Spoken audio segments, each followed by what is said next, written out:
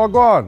It's me again. Happy Sunday. So today we're gonna do a pork chop, grilled cabbage, and a Madeira sauce, yeah? I wanna show you, like, you know on MasterChef where the presenter's like, and Daisy's making pork chop with cabbage and a Madeira sauce. You know that bit? And like, you watch MasterChef and everyone's got a sauce, but no one fucking teaches you how to make a proper pan sauce. So I'm gonna show you how to make a jus for two. Yeah? You with me? Cool.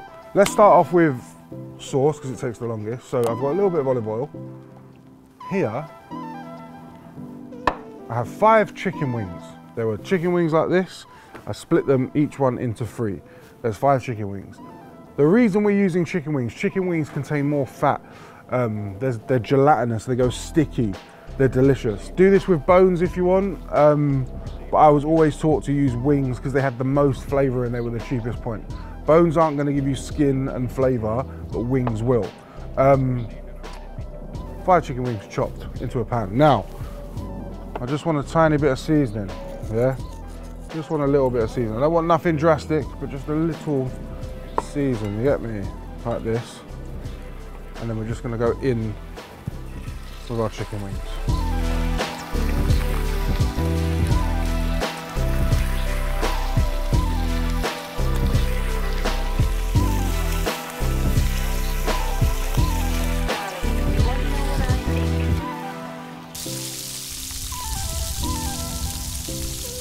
What we're looking for is we want to cook these wings off with as much colour as we can get on them without them being burnt, yeah?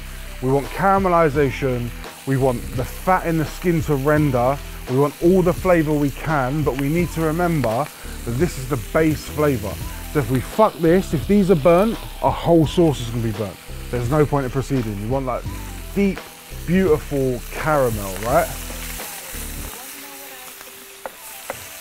I don't often tell you guys times because I don't believe in times, right? You know when a chef's like, oh, and saute the onions for 5 minutes. Bro, if your 5 minutes and my 5 minutes is different, bro. My stove's shit, your stove's not. Do you know what I mean? So I'm gonna take you to the point where they look the way they're supposed to look, and that's the way you should be cooking. Don't rely on other people's timings and whatever. Technique, yes, but visually, look, understand, get it to the same point, end up with the same end product.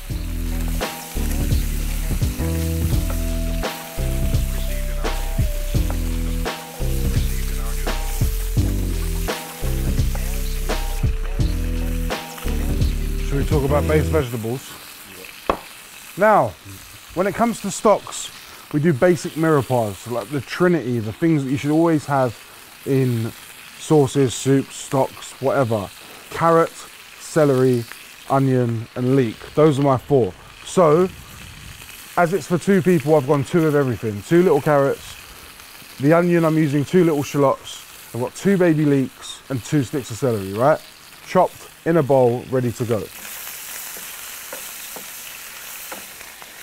This is all about attention to detail. This is about the most important bit, crucial cooking stages, right? Rendering, building flavor, and making sure shit isn't burnt. Don't turn your back on it. Do this a day in advance, do whatever, right? But make sure that your wings are delicious. When your house starts to smell like roast chicken on a Sunday, we're getting to the right places, yeah? Right, look. Crispy, delicious, brown, caramelized, fat rendered. Look at that. Wait, hold on, let me get a grab of that one. All of our flavour is in our pan. So now from here, all these little chopped vegetables, in they go.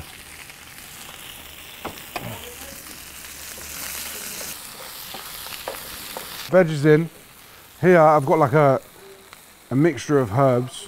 I thought I had some rosemary. I got 1 stick of rosemary, a couple sticks of thyme.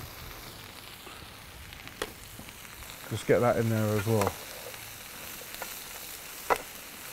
Everything contains water, right? Me, George, carrots, onions, leeks, all of it contains water. So now we've got our chicken fat in the bottom of the pan. We've added our vegetables. Our vegetables have dropped the temperature in the pan. They're releasing their moistures. You need to understand, before anything can caramelize, it needs to fuck its water off, yeah? So if you've ever stewed mince and there's all of this water that comes off your mince meat and the recipe tells you to fry, that is not you frying your mince, that's you cooking off the water. You're basically boiling, yeah? So when you add these vegetables to this pan, you're gonna see here, like in this little corner, there's little bits of moisture. All things contain moisture, yeah? And we're gonna cook the moisture out. We want char like this. You see this bit of onion here? It's cooked off its moisture, it's starting to caramelize. The word of the day today is caramelize, it's flavor, it's fucking depth. This shit isn't the shit that you read in books and understand. This shit comes from years of practice, but also watching Sunday sessions, you get me? So we got to a point where like carrots, soft, got colour, things are starting to smell delicious, everyone's got to meet each other, the time's been like, yo, I'm gonna cover you guys in flavour. So what we're gonna do now is we're gonna deglaze the pan, and I like to deglaze with Madeira, from Madeira. Sweeter, you could do a red wine, you could do a white wine, you could do whatever. I like to do Madeira.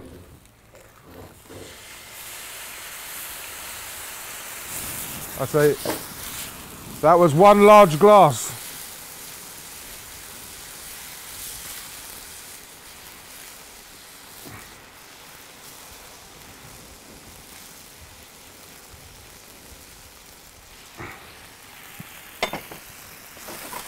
Hello and welcome back to Brainiac.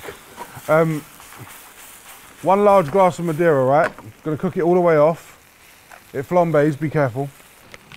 So we've added the Madeira to catch all the flavours off the bottom of the pan, but also allow everything to like stew for a couple seconds and suck up and evaporate. It's just so that we're left with like a background flavour, but we're also cleaning the pan as we cook to make sure we got all the flavour. Madeira's cooked down, you can hear it, it's getting to that point where it's all like sticky and sweet on the bottom. I'm gonna add chicken stock, so that's 500 ml. We're gonna go about 1 litre of chicken stock. We're gonna make sure that the contents of this pan is covered and that everything's sat in chicken stock. Excuse me please dog, excuse me. I'm gonna add, I reckon I've got half a packet that can go in.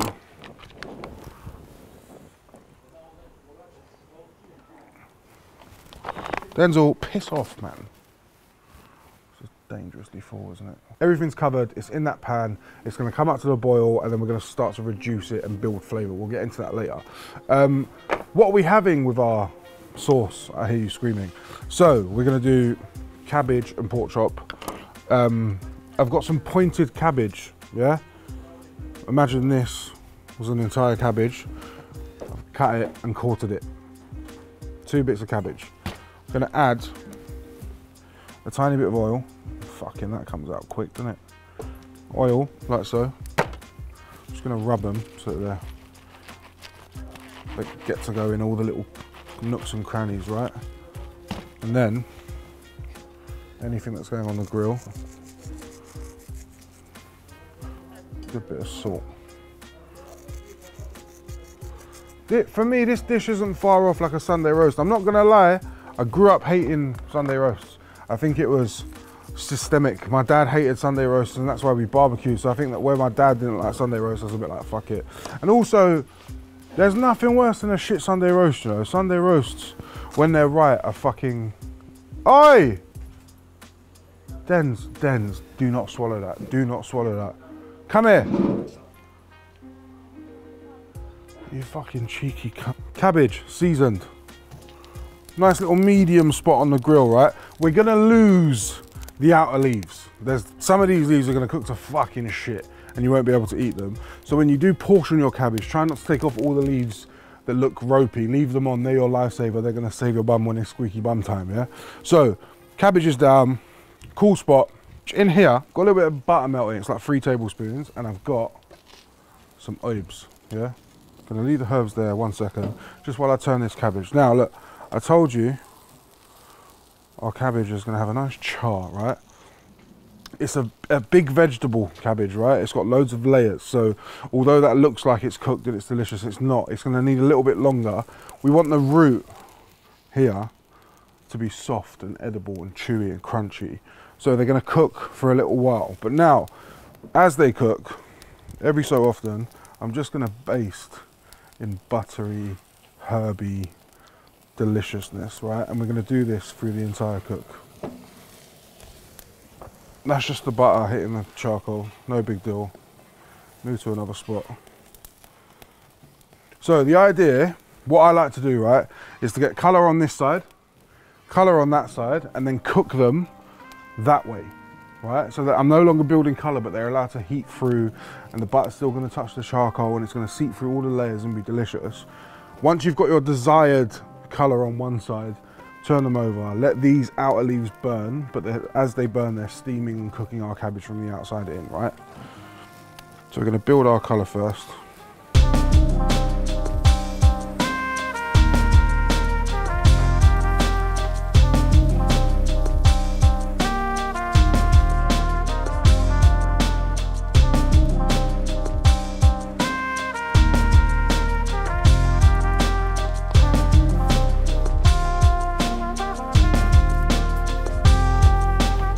Been about, I don't know, 40 minutes. Cabbage is nice and wilted. The stalks come down to like this delicious, slippery, watery liquid.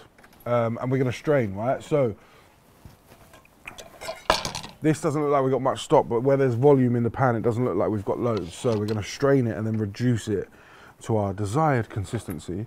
This is one of those new bags that they give you in the like Sainsbury's, instead of using a recycling bag, which I'm using as a J-cloth, just to filter fruit into here and let our liquid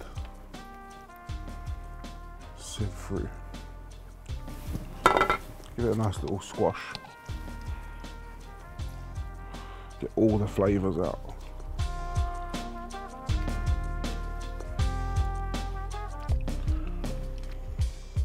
If we sieve this really quickly and then threw it away, we'd still have like excess moisture on our wings and on our vegetables. So I'm just gonna poke it just to make sure that we're not losing anything. We spent all that time reducing it, and it basically comes down to very little. So you need to treat this shit like fucking gold, brother. Like, it's the most important thing, innit? We're left with this beautiful, this isn't even a jus yet. This is just like all of our chicken stock and our flavors. We've already got a nice color on it. It's almost thick. If you didn't want to take this to a jus now, this is your gravy. You add a roux to it, which is butter and flour. You thicken it, gravy done. But we want to go jus. I want the stickiness. I want like the lip. I want it to be like lip gloss when I eat it. So I'm gonna hold on to this. Cabbage is done. We're gonna move on to our pork chop. So, couple beautiful rare breed pork chops from the local butchers. Not doing anything to these except for seasoning. I want it to be like a roast dinner. I want it to have the meat sing, the sauce sing, the cabbage sing, everything independent. Don't want anything too overpowering, right? So, nice bit of salt. Make sure you get the rib bone as well. These have come up to room temp, so they'll cook nice and fast.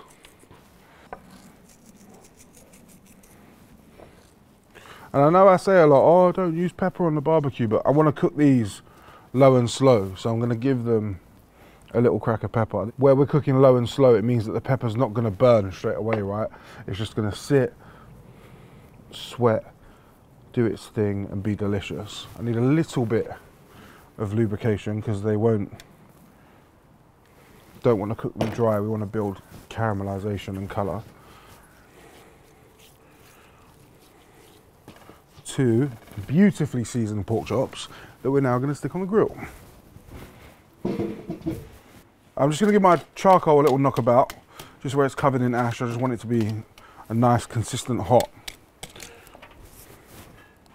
We're at about a 3 count. Nothing major, low and slow. And we're just gonna get these pork chops on.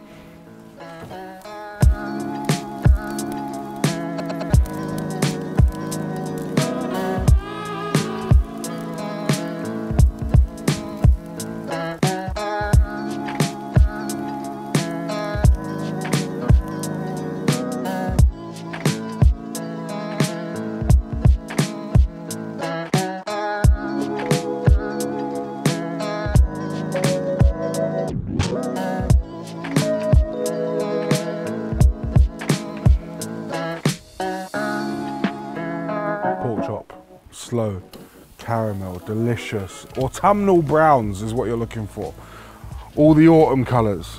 That one's not autumn yet. That one's still like early winter. We want nice and autumnal. I might even put this on here just to make sure that it's flat. Beautiful. Cabbage is just sat here doing its thing, waiting for us to eat it. Every so often, just give it a little bit of attention, a little bit of a baste with a herb brush. Are you autumnal yet? Yeah. Bloody autumn.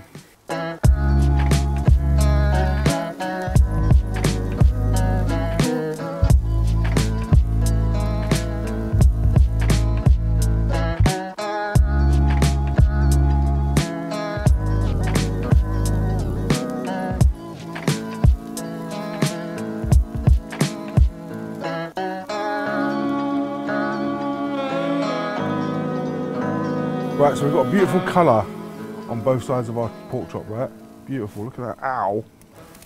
But we've got no colour on our fat, so I'm just going to use our little pot that used to have butter in, just to prop these pork chops up and just let them render slowly. We want to render all that fat out so we've got crispy fat whilst we're eating, we've got some nice texture.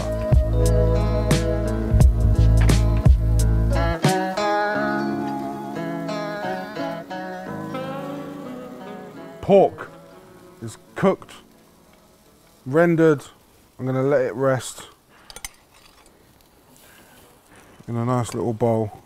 Let it sit and do its thing. We're going to bring the cabbage over to the chopping board and garnish, and then get everything on a plate and make shit delicious. Pork's resting. Let's garnish this cabbage quickly. So, I didn't mention at the top of the segment, is that what they say? I didn't mention at the top of the show that we were using anchovies on this beautiful piece of cabbage that we've grilled. I've got these really nice anchovies. I feel like anchovies, sauce, pork, cabbage all go really well together. So I'm just going to take an anchovy out and split it and just lay it across this bit of cabbage. It's going to be like salty, delicious, umami. And here I've got some chives. Nice and thin.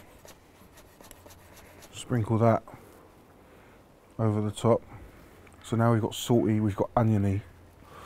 I'm gonna crack on a little black pepper, a little bit of extra salt, and then a strike of some lemon, right? So now we've got like salty, peppery, savouriness from cabbage, little like backgrounds of anchovy, vibrancy from acid. Let's get that bad boy on a plate.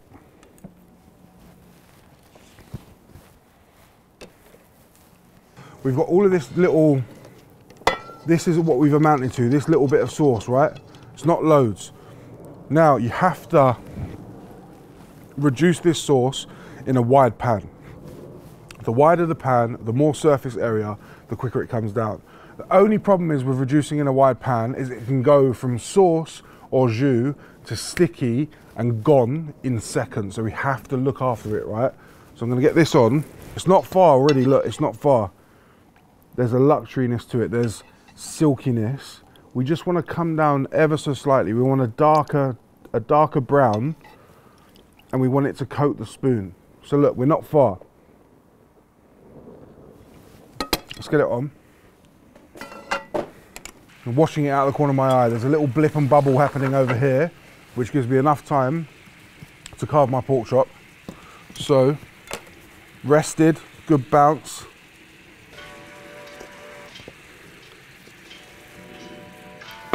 It's a beautiful medium rare, this. Which way is, let's go this way.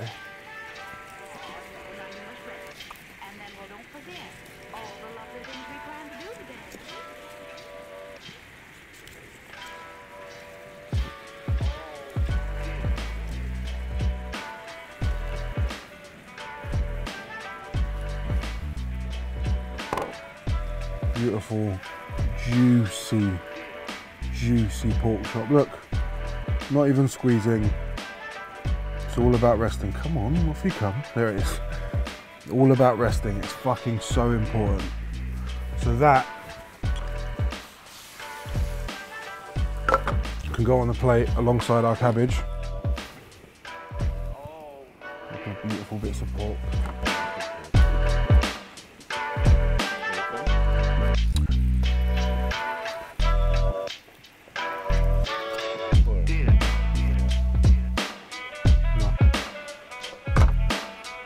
So look, we've got like a slow swell now. We can see that the sauce has bubbled up and thickened. Like you can see the way it drips off the spoon. Jammy, delicious, rich, full of flavour. This is all of the chicken bones, the Madeira, the stock has all come down to make this like impactful bit of sauce, yeah? Let's pour this on. Beautiful.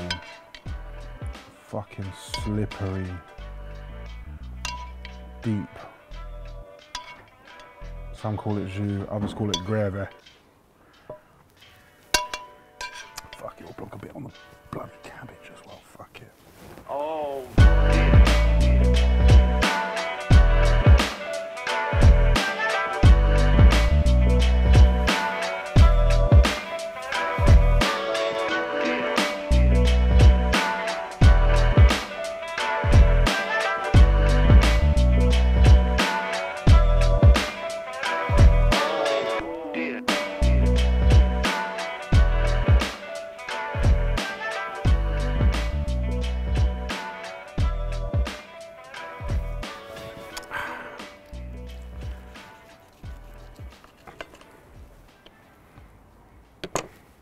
Look at that, man.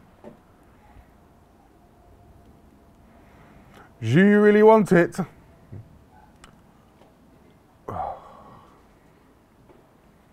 It's like a mixture of resting juices, jus.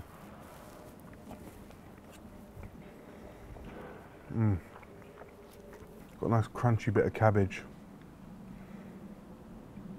That's what I like. I like that the root's still a bit al dente and some of the leaves have gone darker than the others. Some are sweet, some are bitter. And it keeps your palate, it keeps your palate excited. But yeah, I think this could be like an alternative Sunday roast recipe. If you got served this, a couple of potatoes, a Yorkshire pudding, and a glass of red wine, you'd be laughing. The sauce is just so fucking delicious. Coats your mouth, it's rich with Madeira, there's like a little sweetness. It's just the kind of gravy you want, man. It's sticky, but it just brings everything together. There's depth in our Madeira sauce. It's almost like on the cusp of being bitter. There's a few bitter leaves on our cabbage. There's like pops of like vibrancy from lemon zest, saltiness from anchovy. For me, it's just one of those bites that it all makes sense. It all has every right to be on the dish. There's no fucking putting things on just because they look cool. I don't want crispy onions. Also, can I add that sauce, beef, chicken, any other animal, vegetables, is great for. Don't just think this is a pork sauce. If you don't eat pork, feel free to do this dish with beef. It works the same way. And if you can't barbecue your cabbage, use a charring, what are those fucking shit pans called? Use a griddle pan to char your cabbage, roast it in the oven, garnish it the same way. You'll get similar results. But I quite like the smokiness and like these crispy bits of texture that you get off the cabbage. But yeah, man, alternative Sunday roast, I think we should call this one.